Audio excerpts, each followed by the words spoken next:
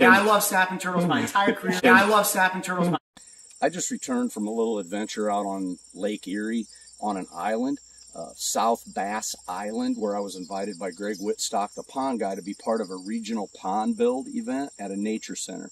It was an inspirational week where you're meeting people, watching poetry in motion as they build this pond at this nature center. And then I met up with a guy that understands embracing your eccentricities, embracing your passions, and how important that is in life. You only take this walk once. Check out this video of him and I when we met and we shared. And I'm Rusty Reed, the Turtle Man. This is my YouTube channel. Subscribe.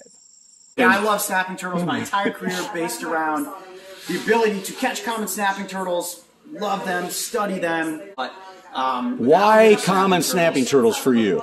Because you're from here. I grew up in a small town called Newberry, Ohio. Grew up watching people like Steve Irwin, crocodile hunter, Jeff Corwin. And this was our alligators. Steve Irwin had crocodiles. I had snapping turtles. I mean, it was the one dangerous thing that kept you on the edge of your toes. If you went out in the ponds looking for water snakes or painted turtles or bullfrogs, when you see a snapping turtle, it's like it's a dragon. And when you're 8, 9, 10, 11 years old, jumping on and grabbing one of those things, I mean, it's strong enough to pull you through the water. I can't tell you how many snapping turtles I did not catch as a kid, because the second those back feet hit your hands and cut you open, And see, that's exactly what happened to me, because I'm from Northeast Indiana. That was our wild, mean alligators. Yeah. That's what we had. So common snappers is what kicked this all in for me. Yeah, and you're owing it to your whole career, basically. All your choices of... I mean, I wouldn't be where I am now if I didn't love common snapping turtles.